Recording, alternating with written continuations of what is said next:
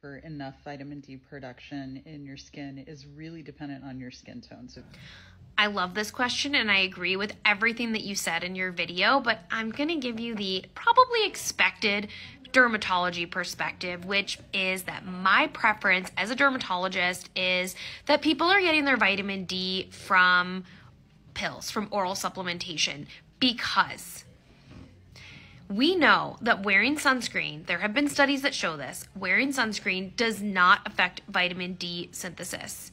We also know that people who were wearing sunscreen while on vacation did see their vitamin D levels go up.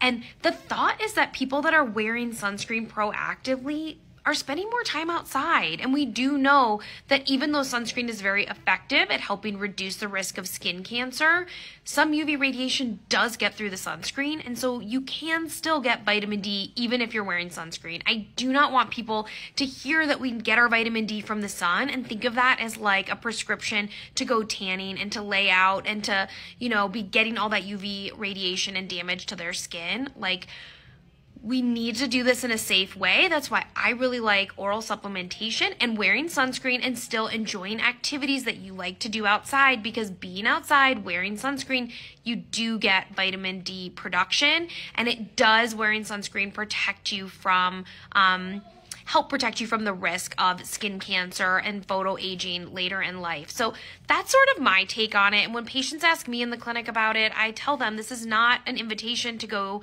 lay out in the sun because you need your vitamin D. You can absolutely get it through supplements, and you can go outside, enjoy the things you like to do, go swimming, go hiking, and wear sunscreen and help your vitamin D levels. I hope that's helpful. Thanks again for tagging me.